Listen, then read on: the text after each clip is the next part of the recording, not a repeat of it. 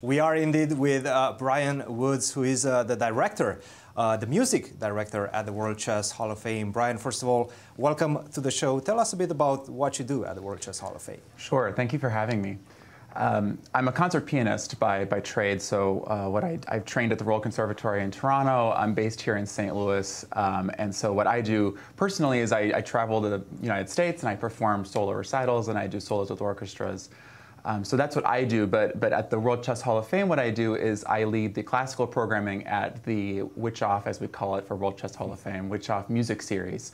So alongside my co-music director, Brian Owens, who does the non-classical programming, we program 2 concerts a month that you can come and see here at the World Chess Hall of Fame, featuring musicians from all over the St. Louis area in all genres of music. So on the classical end, which is what I do, I partner with the St. Louis Symphony, area groups. I myself perform on occasion, and we put on concerts every month. And so we get to hear from opera groups, string quartets, solo pianists, wind quintets, all kinds of ensembles of music that you can come and enjoy at the World Chess Hall of Fame. Speaking of you performing as well, let's take a look at one of your recent performances.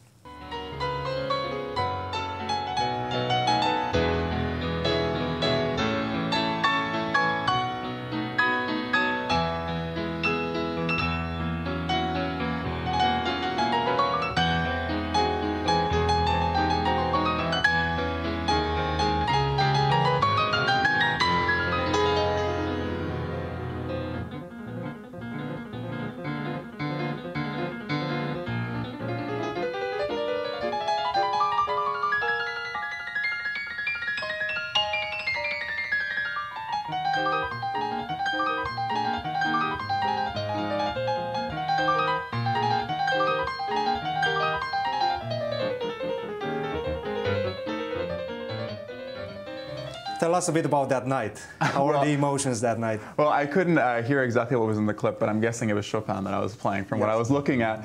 And that was the debut of my concert, Wanderings, which is a concert that I've been touring around the United States. And you can learn all more about this at brianwoodspianist.com, which is where you can learn about me as a performer. But I debuted this concert with Rex Sinkfeld in the audience, who is this incredible supporter of everything that happens here at the World Chess Hall of Fame. And there was a lot of pressure that night. It was all new music for me. I'd never played this music before in public. It was the entirety of the Chopin 4 ballades, which are some of the most dramatic and challenging pieces in the pianist repertoire. So a little bit of pressure, but it was an exciting night, and it was an incredible event. And it's all on YouTube if you want to watch it at the World Chess Hall of Fame's YouTube channel. So all there for you to see. And you guys performed the piece during the Sinkfeld Cup opening ceremony as well. Tell us a bit about that. So Brian Owens came up to me or approached me over email about a week before the Sinkfeld Cup happened, and he said, look, we're planning this original piece that was based on Bobby Fischer, and I didn't really know what it was. He sort of handed me a piece of music, and I said, I'm not sure how this all fits in.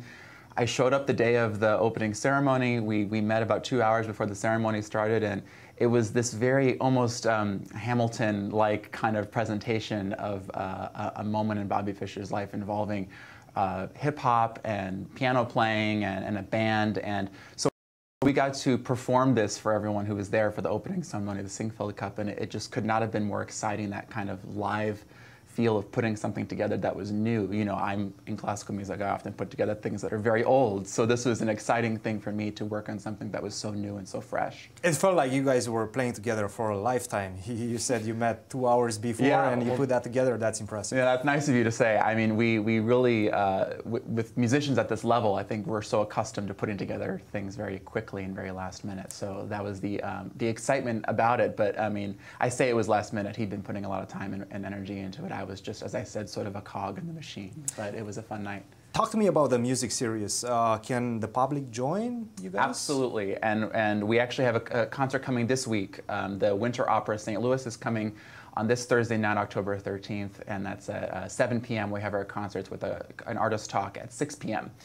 And tickets are still available. I encourage folks to head to worldchesshof.org and /programming. There's that tab at the top of the screen that you can check out all the things that we have going on at the World Chess Hall of Fame.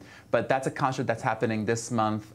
Just last month we had the Ariana String Quartet, which is an incredibly famous string quartet here in St. Louis that performed specifically for us at the World Chess Hall of Fame. So there's so much going on, and tickets are still available for concerts that are happening this month. So I would encourage everyone to check it out. Brian, thank you very much for joining us. Guys, any questions? Oh, yes. Oh, yes. Most definitely. Brian, one of the secret pleasures I have in life as a chess grandmaster is when I walk past a chess hustler and he says, you know, let's play for $10. And I think to myself, death is walking by. There's this great movie, Shine, where in the movie there's the piano bar scene. He comes in and he starts playing, and it's just absolutely brilliant. Have you ever walked into a bar, everything's quiet, sat down at the piano and just wowed everybody into submission, silence, and then magnificent applause? Is that something that happens for you? Sometimes. I would say, I will say in the Rome airport one time, I was coming back from a performance there, and there was a piano in the airport in Rome, and I started playing some Beethoven, and folks sort of gathered, and I suppose it was a similar situation. Right. I can't say I played the Flight of the Bumblebee like he did in that bar in Shine, but it was definitely a similar experience, and it's always fun because you always run into music lovers that you would not expect out in public, which is really what we do as musicians. It's for others, so that's always a fun time. Wonderful. Much success in everything you do here in St. Louis, and good luck on your career. Thank Wonderful. you very much. Absolutely. I was wondering actually if you play some chess. By the way, yes. I mean now that you work, now you're an accomplished musician. I know. How's your Catalan? Folks outside, I said I played some with my brother when I was a kid, but it's been some time, and I'm afraid I'd embarrass myself. It's time to learn something. There's a lot in common between musicians and chess. Yes. I find, especially with just you know, the strategy of it all and just the mental focus that you have to have in a performance, in a chess match. There's so much overlap, and so we like to say, you know, there's that same kind of black and white vibe with the piano keys and the chessboard as well, and it works so well together. So you wouldn't imagine that these two things would be, you know, perfect partners, but it works out incredibly well. Exactly, and actually Levon Aronian loves music and classical music as well. I don't know if you visited performances in the Hall of Fame, but he should definitely be the one from Players School. Yeah, we do actually. There's always a couple grandmasters who like to show up to a lot of our concerts. I think you know, oftentimes chess players are music lovers, and there's a lot of famous composers that are chess players, and so, like I said, there's just so much overlap, and it's such a delight to see that all come together at the World Chess Hall of Fame. Thank you so much. Thank you, Brian, again. Good luck, and with the concert coming up